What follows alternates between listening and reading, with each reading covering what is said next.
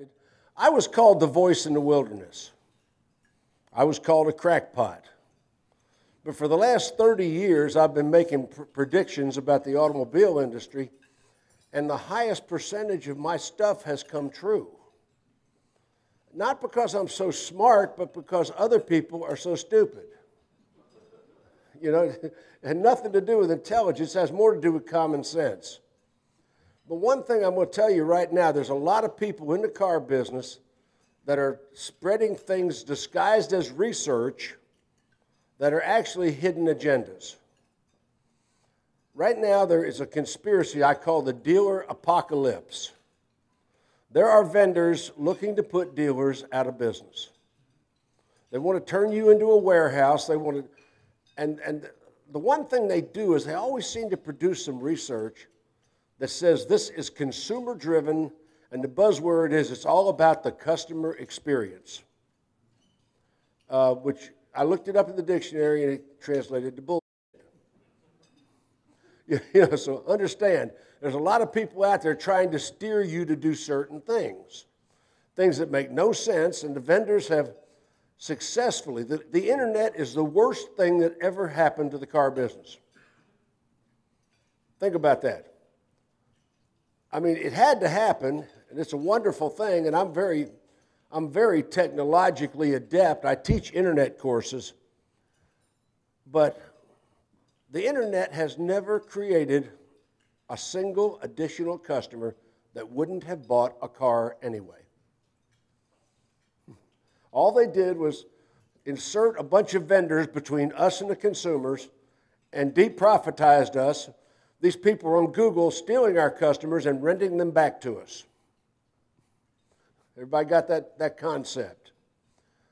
A couple years ago, Scott Painter at TrueCar announced he was going to absolutely decimate and destroy the car business.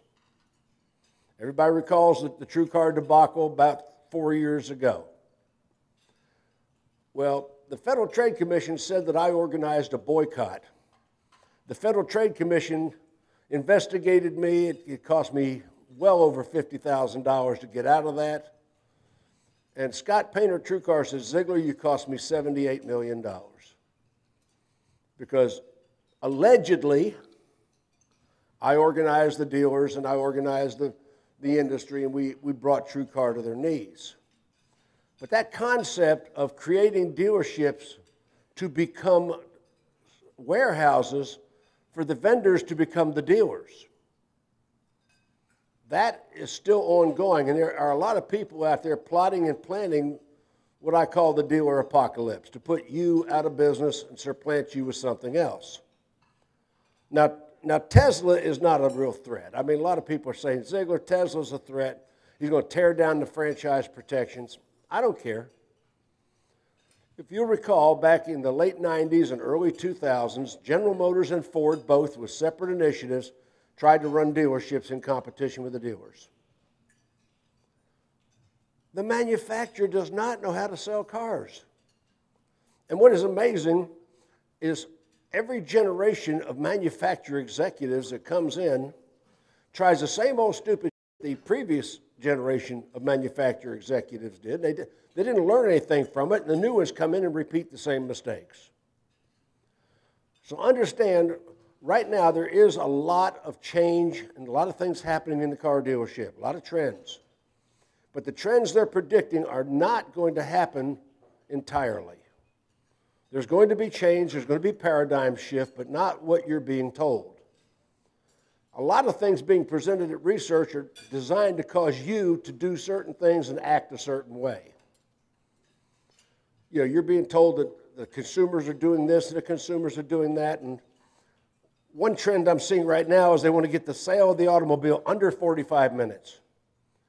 Is anybody here successfully selling cars from handshake to taillights in less than 45 minutes? Matter of fact, if you tried to get a sale under 45 minutes, I think you would create bad customer satisfaction, legal problems, and first of all, it can't be done. You see, a lot of things that people outside the industry attribute to the car business are actually consumer-driven. The consumers are causing the bottlenecks. I mean, Is a 45-minute sale possible? I think so, under certain conditions. I got a customer with an 800 credit score and cash in hand. I might get them in and out in less than 45 minutes. But then I got that credit challenge customer with a 600 credit score that wants a $200 payment. They're not getting out of here in 45 minutes. You know, it's all situational. But the point now is the vendors want to totally automate the sale of the car. And there's one thing that stops the automation of the sale of the car, and that's the F&I department. So there's a movement on right now to destroy the F&I department. I mean, they're saying right now that the salespeople are going to deliver the cars, the salespeople are going to present the contracts, the customers are going to fill out the forms online.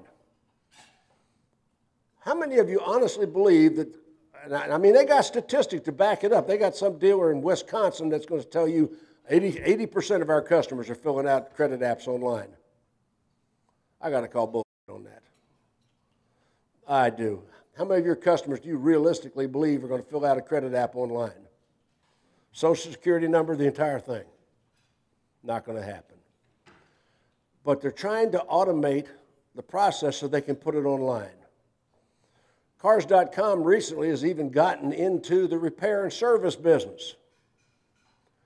They're online right now advertising your service department up against Joe's gas station and trying to say it's comparable service and controlling the price. Not going to happen. The biggest buzz in the car business today is autonomous cars, cars that drive themselves. If they can just stop them from killing people. You know, I've got a brand new 2016 Ford Explorer Limited. I mean, I'm done.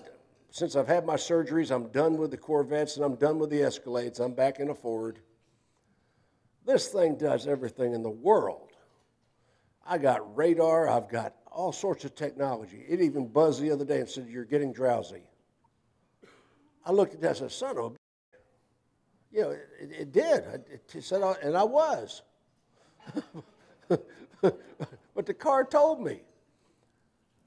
But one thing I have said repeatedly, there is no mandate for self-actuated, self-automated driving. The public is not clamoring for this. There's no mandate. Matter of fact, 59% of consumers in 3 or 4 different surveys have said they wouldn't drive a self-driving car. So once again, people are afraid of them. Right now, Delphi is in Singapore. Now this really gets scary. They're testing. Anybody ever been to Singapore? Those people are friggin' maniacs on the road. I mean, you think traffic here is bad, you ought to see those people drive. They got bicycles and motorbikes and all things.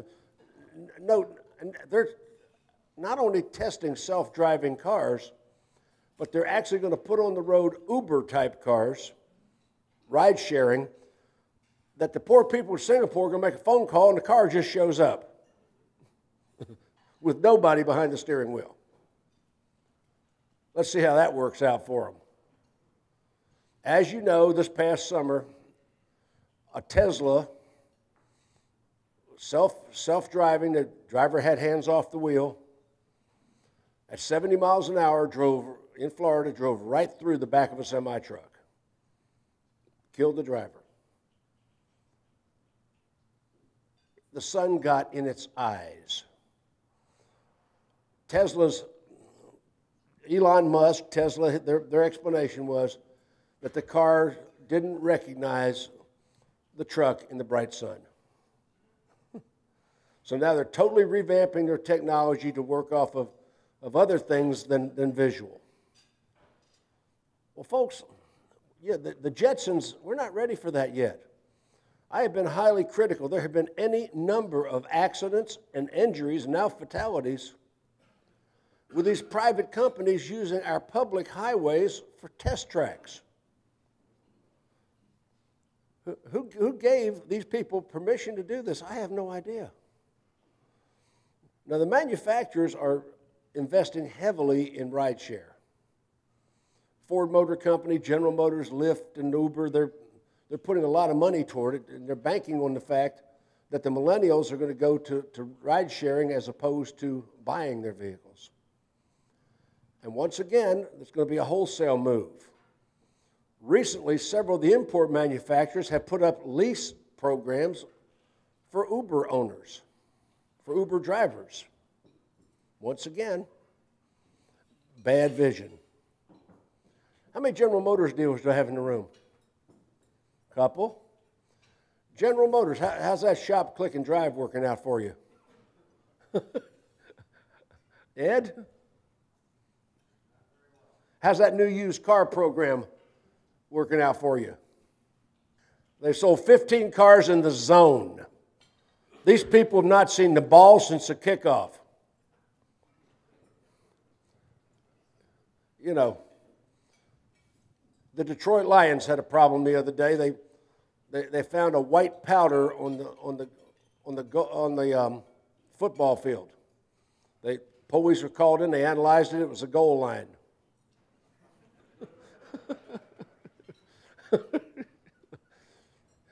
That's the manufacturers. I mean, it's unbelievable. And this guy, Alan Beatty, I have never, ever said that Alan Beatty was a blithering idiot. Now, don't ever say I said that, because I didn't. The word nincompoop comes to mind. But then again, I could be wrong.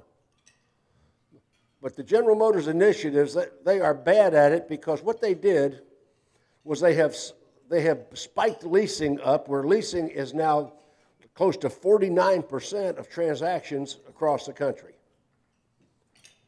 And they spiked leasing up by putting very high residuals on the cars, which is great, but they got to insure those residuals, and those cars come back, and now they got to put them on the market.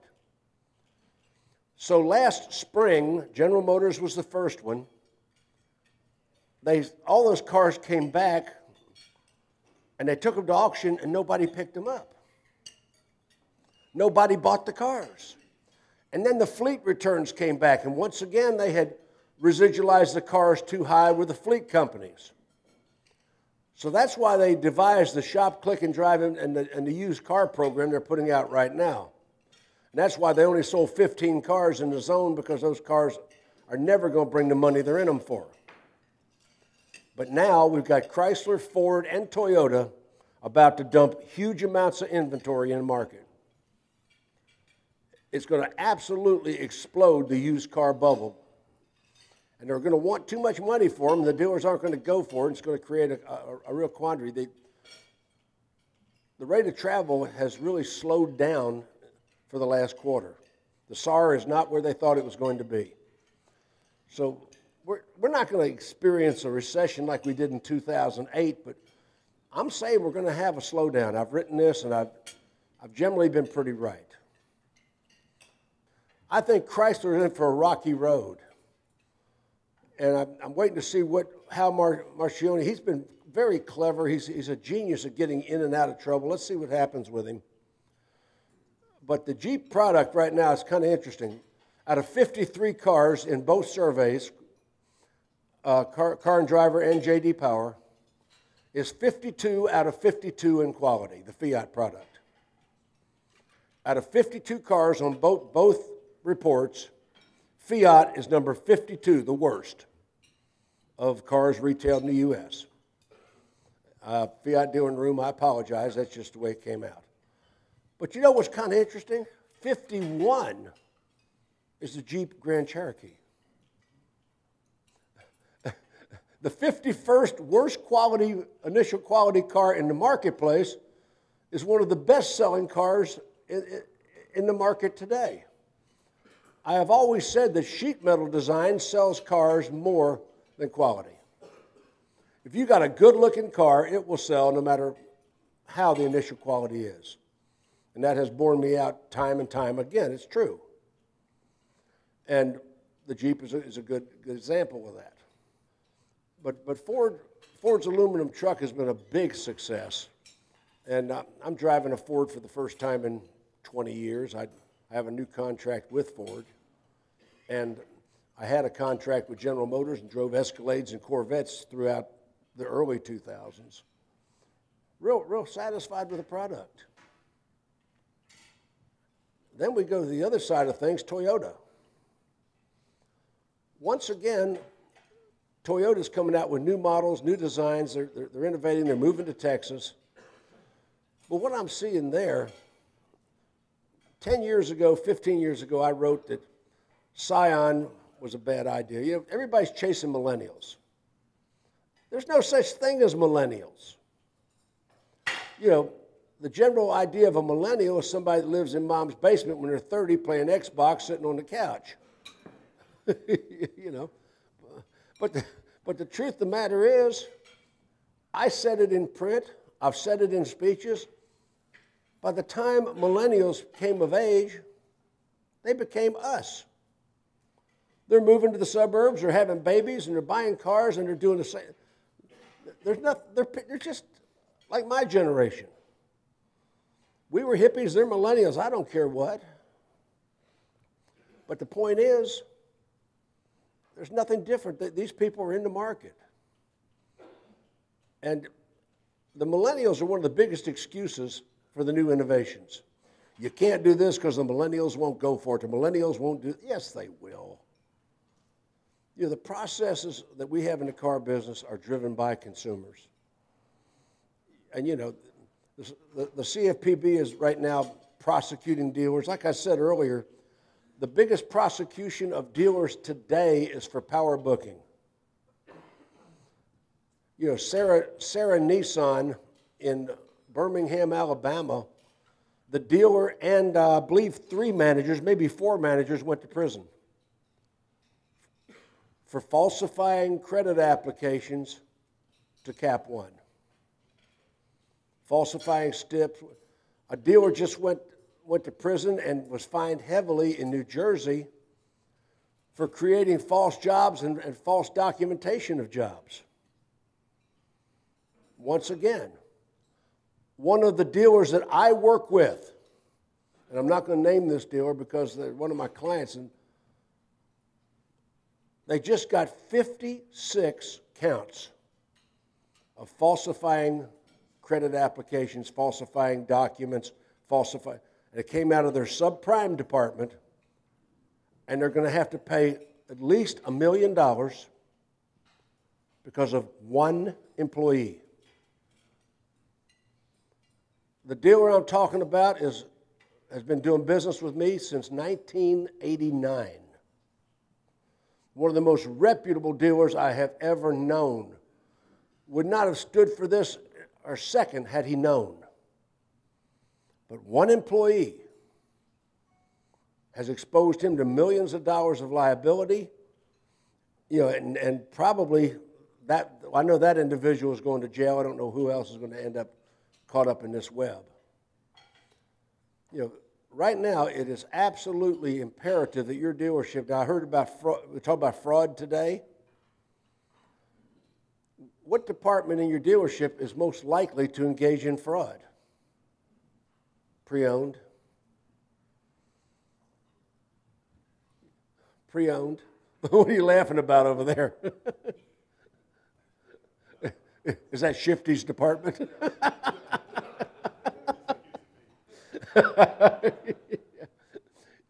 Yeah, pre-owned's your biggest liability.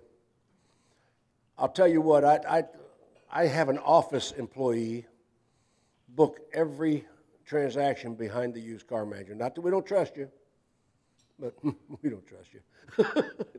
But yeah, we're booking every transaction just to see if there's a red flag. Especially when a car travels from dealer to wholesaler to dealer to wholesaler and never gets retailed. That sort of sends one up. But in the industry today, the trends are coming in hot and heavy with the lead providers claiming that they're generating all the leads. The lead provider model is obsolete. None of these lead providers are producing what they say they provide. That is an absolute fact. So what I want to do right now, and as part of this, if you recall the last time I was here, open it up, ask me anything about anything that's happening in the industry. Oh, you would ask about that. Now, I'm not saying this guy is a blithering idiot either. Mr. Denishian, did I say his name right? Johan Denishian? You know, South African guy with a British accent. Complete Looney Tunes. My opinion, Mr. Cameraman, did I say my opinion? Yes, I did. My opinion, he's a complete Looney Tunes. He came in and they're going to revamp Cadillac. Now, his whole strategy is throwing away all of their old consumers. We don't want those old people driving Cadillacs in. We haven't got replacement customers for them, but we're going to throw away our entire Cadillac customer base. We don't want these people. They're deplorables. So, Denishians, he came from Audi. And when he was at Audi, the first thing he did was move the national headquarters. He was at Infiniti, he moved the national headquarters. He comes to Cadillac, he moves the national headquarters to New York.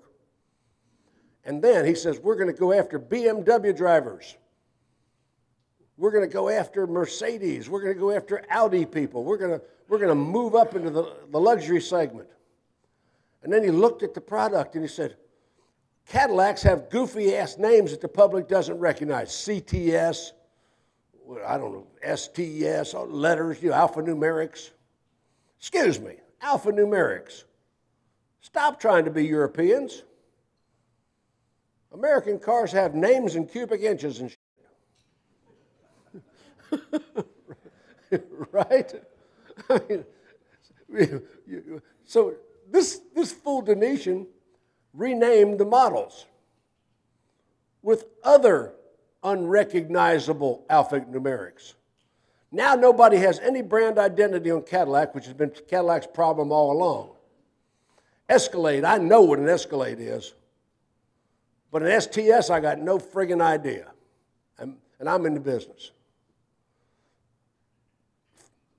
Lincoln did the same thing. I mean, I have been so critical of Lincoln because I love Ford Motor Company. I cut my teeth. I got my first contracts with Ford. I drove Lincoln Town Cars. I knew what a Lincoln Town Car was. But now we got MKZ, MKT, MKX. Quit it. They have no brand identity. I guarantee you that very few consumers can tell you the models in the Lincoln or Cadillac lineups. They have no brand identity. You know, back when we had names in cubic inches, I mean, that's humor, but still in all, brands had recognizable. I'm a little older than most people in this room, but I can tell you, I remember when I was a teenager climbing over the fence to see the new models that came out. And the dealers had their showrooms all painted off, and you couldn't see the models. We don't have that excitement anymore. We got graduated introductions of the vehicles. Unbelievable. Then he's come up with this Project Pinnacle. Guess what we're going to do? We're going to get rid of small town dealers. Everybody wants to pick on small town dealers. But we're not going to take the Cadillac franchise away from them because you'd sue our ass if we took it away from you. So what we're going to do is we're going to give you no inventory and virtual reality headset test drives. Is that true or false? Cadillac wants to go to virtual reality headsets. They're going to put a headset on a consumer and they're going to make an $80,000 car purchase. They're after that Xbox generation. Now, what's the possibility that that's going to work? These people are absolutely clue impaired. So the Project Pinnacle, every time the manufacturer comes out with an incentive program, one of my Ford dealers said, Jim, they told us it was a carrot on a stick. But I caught it one time, and it was a dog turd painted orange. I mean, the incentive programs are absolutely wicked. Questions? Yes, sir. Well, as you know, Volkswagen is with the TDI diesel. That was going to be their saving grace. But let's face it, Volkswagen deliberately engineered a fraud. I mean, this wasn't a mistake. It wasn't an accident.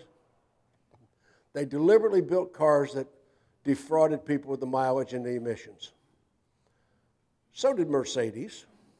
That's coming out now. That investigation's happening as we speak. Have they compensated the dealers? No. They've lost billions and the consumer suits are still coming. We don't know where this is going to end up, to answer your question. I don't know where it's going to end up because it's still an ongoing situation, as is Takata airbags. General Motors was really mad at me when I pointed it out a couple years ago when they had the ignition problems. I had a General Motors representative in one of the dealerships I was working with just beating the dealer to death about CSI. How many people have had that conversation? Just beating the dealer over the head about we want our customers to be satisfied. Well, yeah, at least the dealer didn't kill them. When you put ignition switches in cars that kill people and you know in advance it's going to kill people, that's premeditated corporate murder. They factored the legal fees into the cost of building the cars. They actually put it in their cost expense structure. When a manufacturer conspires to hide something they know is killing people and continues to do it, Takata airbags. They've known about Takata airbags for more than a decade, and they continue to build them. Matter of fact, there are manufacturers at this moment still installing defective Takata airbags that they know are defective because they can't get anything else. You've got manufacturers today building and delivering cars with airbags that they hope to get new technology to replace the deadly airbags they're putting in right now. But they're still building them. How many people have been compensated? This is a big issue in the business right now. How many people are being compensated for stop sale? How many people have got units in stop sale behind the fence? If you're a Honda dealer, you certainly do. Almost every dealer in the world had Takata airbags. I mean, the majority of manufacturers were using one supplier. And I have seen right now Honda dealers that I know that have disactivated the airbags in the cars and gotten a consumer to sign a statement that they knew their airbags were disactivated. Once again, Takata conspired to do a criminal thing. It's not like they made a mistake. It's not like they had an engineering accident. They premeditated, continued to sell these things.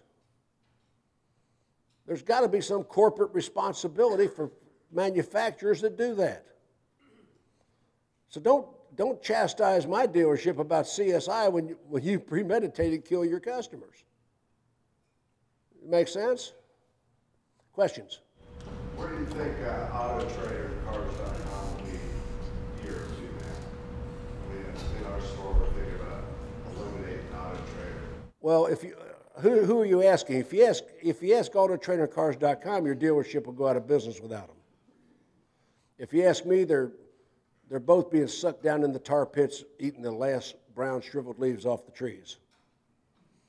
I don't think Cars.com nor AutoTrader, this is my opinion now, I don't think either one of them have a viable business model in today's market. I don't think either one of them is viable. I don't think either one of them is going to, without a severe overhaul. Now, Cars.com just bought Dealer Rater. And, they're looking for other avenues of profit, other avenues to added value what they sell you. But there are other companies that, like Car Gurus right now is probably the predominant successful in that genre. Car Gurus is generating cost per sale. They're strong, very strong. I think you and I talked about that a minute ago, didn't we?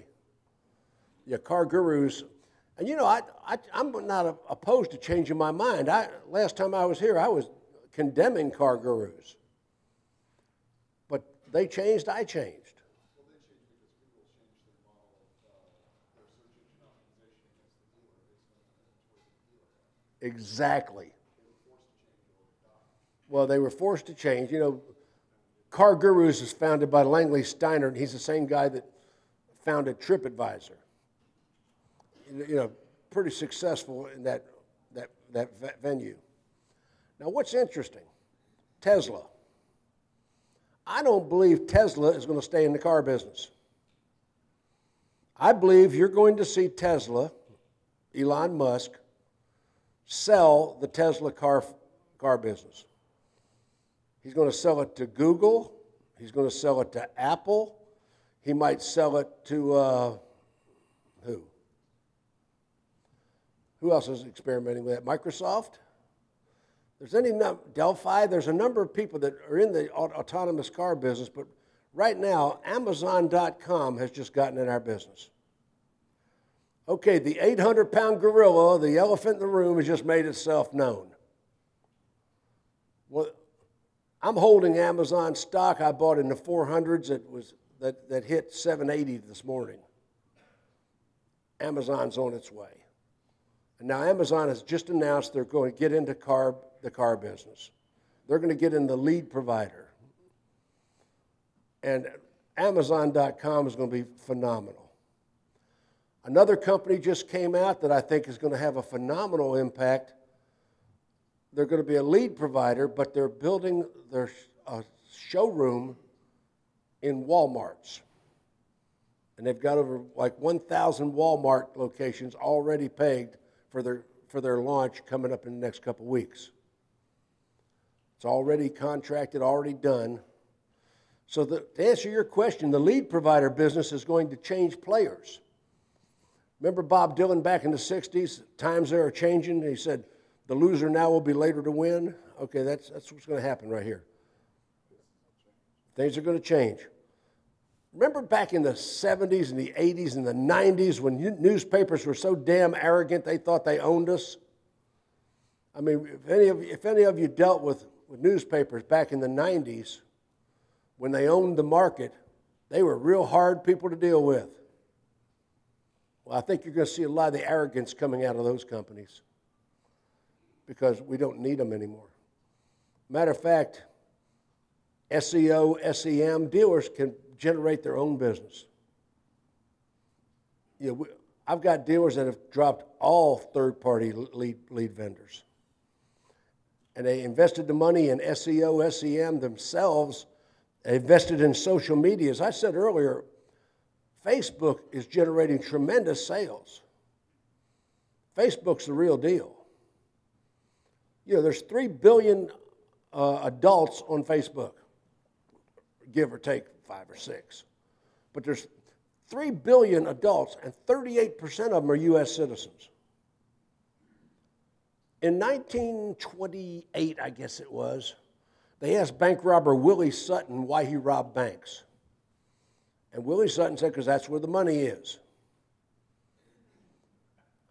Why do you want to be on Facebook? Because that's where the consumers are. In the next couple of years, in the 90s of percentages, depending on whose survey you look at, of all content on the internet is going to be video. You've got to be involved in video, and I'm talking about generated video, and you've got to get involved in video walkarounds, video and blogs on your website. So when I have a web provider today, I want some amount of control coming from the dealership where we can blog and we can do certain things on the website. Content is what's killing it right now. I'm not a Google expert. I mean, I tend to be analytical. We've had some analytical speakers today, but what's the first 4 letters of analytical? That's not, I shoot from the hip and from the gut. But the truth of the matter is, these things are selling. It's working with real customers in the real world. And that's what I'm reacting to. My social media, personally, I'm pulling down $35,000 and $40,000 a month personally off of Facebook. Aren't I, Jeff? Yeah. Yeah. I mean, I'm killing it on Facebook. My dealers are killing it on Facebook. Because that's where the people are. Will he rob banks because that's where the money is? I'm on Facebook because that's where the community is, and that's where the community spends an inordinate amount of time. They stay on Facebook for hours as opposed to other places on the internet for minutes. You know, we're generating that, we're doing that. Questions?